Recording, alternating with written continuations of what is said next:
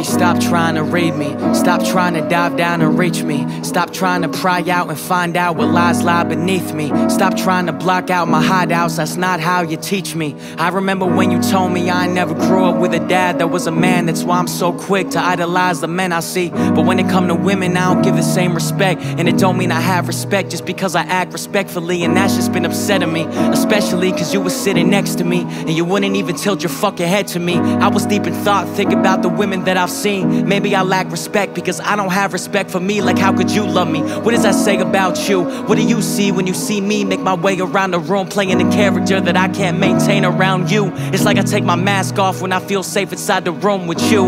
You have respect for that, so how are you questioning mine? You need to find a hobby, the way you invested your time, break it down to where I am. Like how this motherfucker got all these fans that relate to him, but he don't express any time in real life.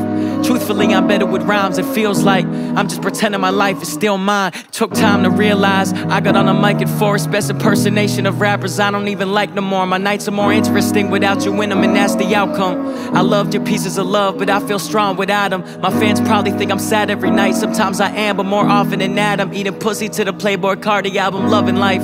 I'm a repetitive kid, I'm back and forth from love to lust, and I feel better when mixed. Was down about to break up like I ain't who ended this shit. I guess the pink was better, still couldn't better the pink. It feel good to feel independent, it feel good to give myself credit. It feel good to look back and reflect the amount of sleep that I lost over the person that I used to share a bed with. Couldn't even drop the project, I was stressing, but it feel good to grow up. It feel good to use my own voice and not strain it trying to blow up. It feel good to glow up, it feel good to still feel serious while not wearing dark colors when I show up. Pink jacket on my shoulders, 22 but I feel older. I'm my homie's fucking poster, I'm my mama's fucking soldier. Cut the steak, it was the color, sure it's rare as me. Could've been here as an image, but I'm there as me, and I'm so happy.